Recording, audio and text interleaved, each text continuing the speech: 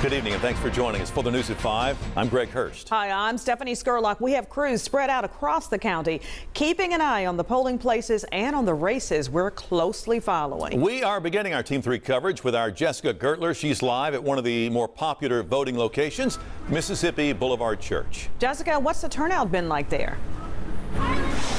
Well, so there are two precincts here, but you know, I just stepped inside. Not a lot of people are here. There are a few folks standing in line. I've been told that that's what it's been like today, and it should pick up in the next couple hours as folks are getting off work. Now, one of the hottest items on the ballot, the district attorney race. It's garnered national attention. You've got the current DA, Republican Amy Weirich, facing off against the Democratic candidate Steve Mulroy, who's a law professor, activist, and former county commissioner. Now, the DA serves an 8-year term, so the stakes are high.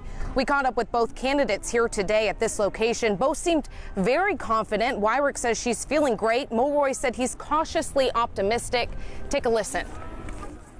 This is a battleground between a very old-fashioned, mass incarceration-oriented approach to criminal justice that I think has, seen its day, and a new reform model that I think has been sweeping the country for the last decade or so, and I'm hoping that that'll happen here in Shelby County. And just talking to the voters and hearing the message that I hear everywhere I go in this community, and that is that people want offenders to be held accountable, particularly violent offenders, and that's what our office does every day.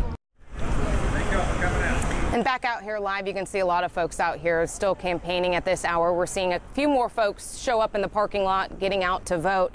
We're going to be monitoring what happens here as well as the results with this race. Weirich says she's going to be watching at her campaign headquarters with supporters and family. Mulroy tells us he's at a watch party with Shelby County Mayor Lee Harris. We're going to be at both locations and keep you updated. Reporting live in Midtown, Jessica Gertler, WREG News Channel 3.